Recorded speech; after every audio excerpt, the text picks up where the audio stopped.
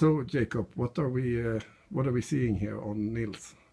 Well, we're seeing a very early prototype of the Bronze Age Binoculars, which we're developing here.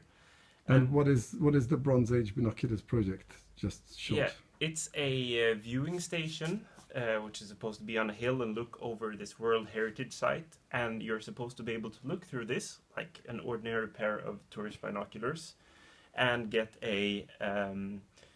but also be able to see scenes from the Bronze Age, because there's lots of like rock carvings and such in this area.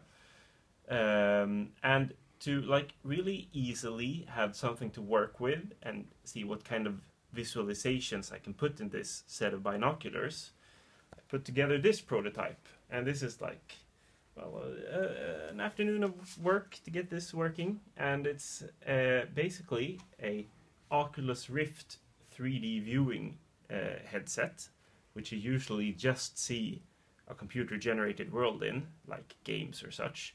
But I've also put two web cameras on here, which is feeding in what each eye sees here in the Rift headset.